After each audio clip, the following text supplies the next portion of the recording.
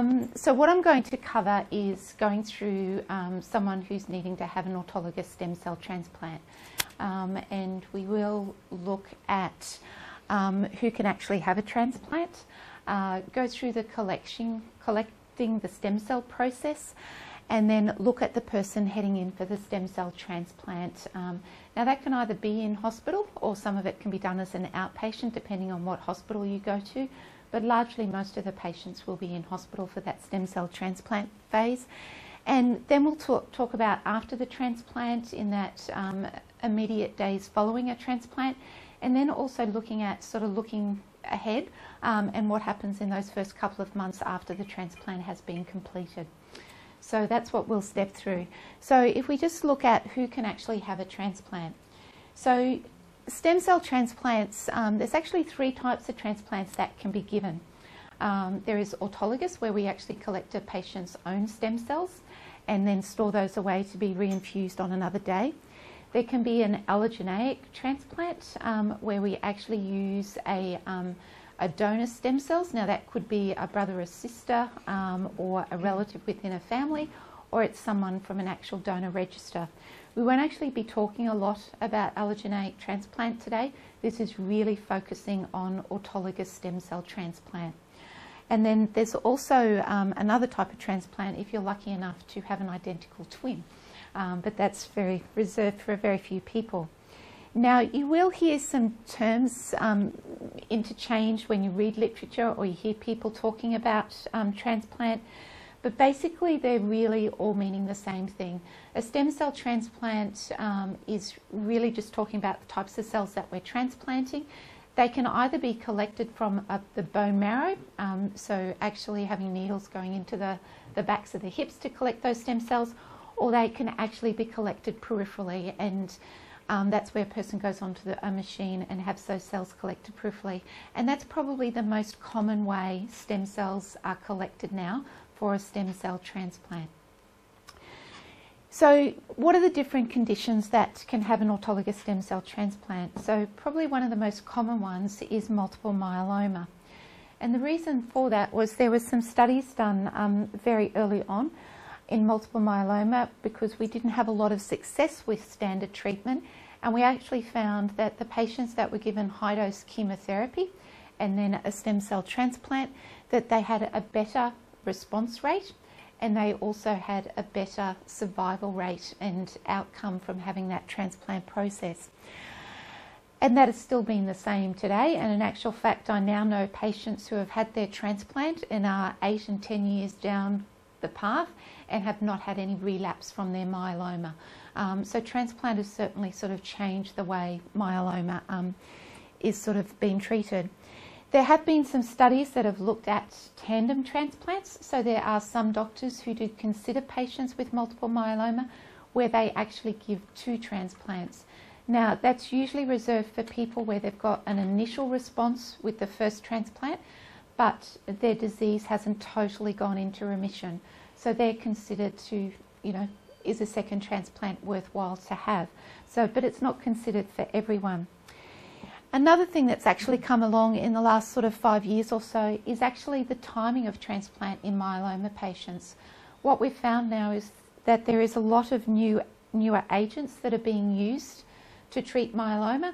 So the question of what is the role of transplant is really starting to be raised. So there are some studies that are around that are looking at, do we still need to do a transplant in everyone with multiple myeloma, or could we just rely on these newer agents? But that's very much in a research sort of phase at the moment. Then we look at the condition lymphoma. Now lymphoma is quite a diverse group of malignancies. And we actually have people who can be given non-Hodgkin's lymphoma, or they actually have Hodgkin's lymphoma. There's differing behaviour and responses to treatment according to the type of lymphoma a person has. And that is what will actually guide and govern whether a doctor actually says that you're someone who needs to actually have a transplant as part of your treatment process. And it's usually people who have got high-risk disease, or have relapsed disease, and so that we know that their disease is playing up, so there's someone that's going to need a transplant. How lymphoma patients are collected is also quite unique. So they can actually have their collections after, say, 2 or 3 cycles when the doctor knows that that disease has gone into remission, and it's just using their standard treatment that they're having, as well as a growth factor, to go ahead and collect those stem cells. Or it could be something that's done at the end of the treatment, and you're just putting it away for a rainy day. So they're not actually going to consider transplant a part of that initial treatment, but they want to store the stem cells because they think that this might be a lymphoma that could play up in the future. And so that decision of whether a person proceeds to transplant is very much based on the sort of features of their disease and how their disease has been behaving and responding to the treatment. And lymphoma is a disease that is really sort of been increasing in incidence, and we really don't know what causes it.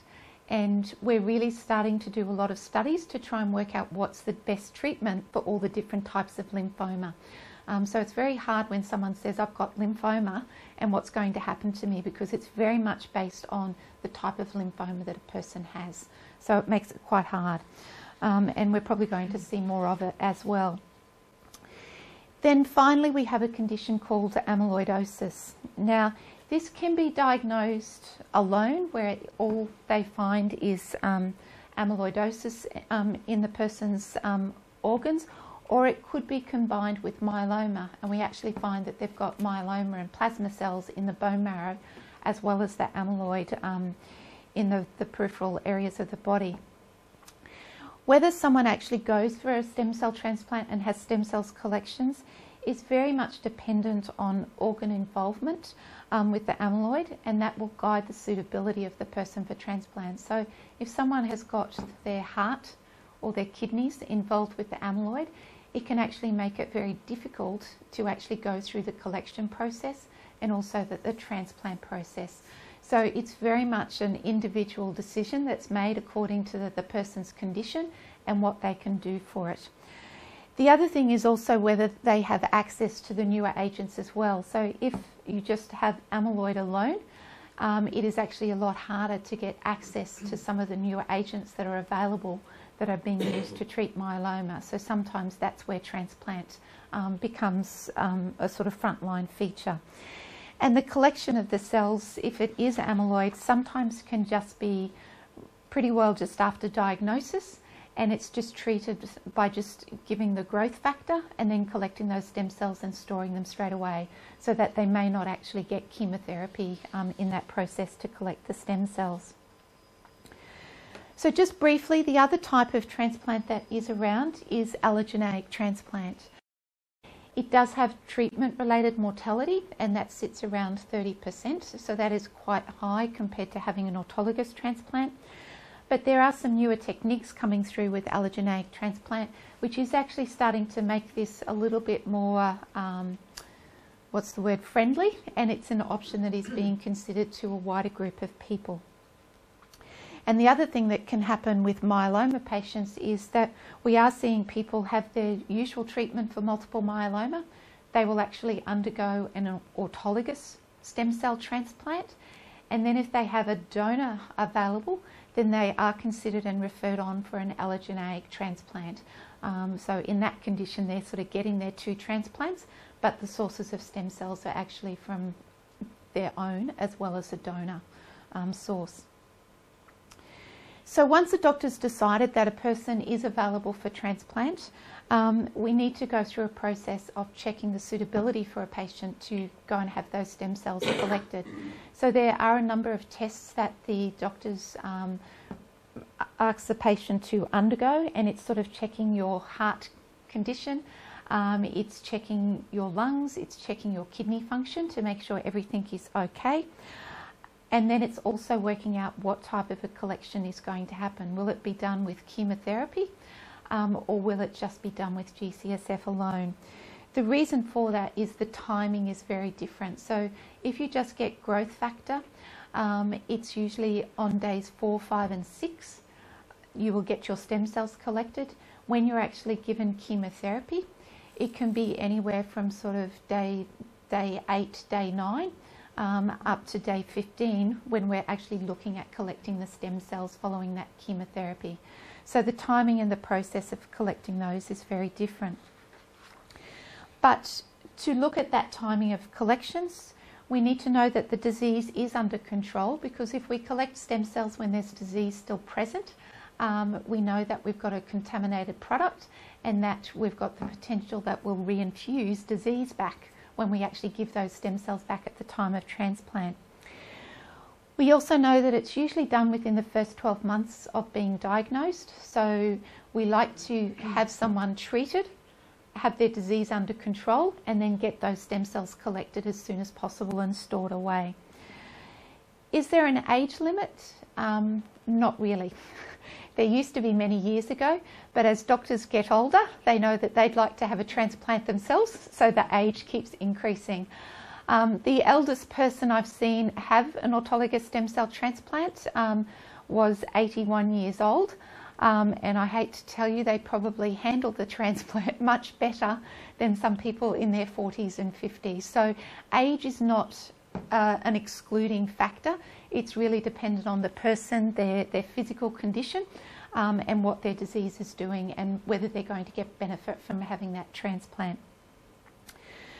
So with regards to the storage of stem cells, there is a number of stem cells that the doctors usually like to have collected. A minimum number of stem cells to store is 3 million stem cells per collection or per transplant, and then dependent on whether you've got a condition where the doctor might consider, I might want to do more than one transplant, then they'll want to actually try and collect more. But usually 1 or 2 collections is enough to collect the required number of stem cells to freeze away for a patient for a rainy day, as well as doing a stem cell transplant. Now, if we actually look at the stem cell collection, we usually have a collection is stored, and we might actually go back one slide, sorry. You'll have all different types of machines, but essentially your stem cells are collected and stored in a bag here. Now this is actually a very good picture of a fantastic stem cell collection where you can see a very thick layer of white cells there, and in that will be the actual stem cells. So that's what actually comes off a machine. Then it goes to the laboratory, and it will then actually get split into a number of bags. So usually one collection will get split into 2 bags, but if it's a very good collection, we may find that that gets frozen into 3 separate bags. So you end up with this smaller bag that the stem cells are stored in. They're then flattened and put in this tray to actually be frozen away. So we actually need the bag and the stem cells all lying flat so that they're frozen evenly. They go into a machine here, which will take them down to about -20 degrees Celsius before they actually get transferred over into a long-term storage tank, which stores them at about -120 degrees Celsius until required. Now, stem cells can be stored indefinitely, and so a lot of hospitals have put together where you get sent out a letter every 12 months to update your contact details so they know exactly where you're living and that they know that these stem cells still need to be stored. The reason being is that if a person has unfortunately not responded to treatment or is no longer alive, then those stem cells do get taken out of the tank so that we actually have more space to keep storing stem cells into the future for people who are alive. So it's always good to make sure that your treating centre knows exactly where you are and that you're alive, because stem cells can be stored for a very long time. And I have had patients that have even moved interstate, so they've just kept their address with their treating centre in their previous state, and then they've actually needed those stem cells, so we've been able to contact that treatment centre and actually have the stem cells transferred up to here so that we could go ahead and give that person a transplant. So it is important to keep that information with the treatment centre.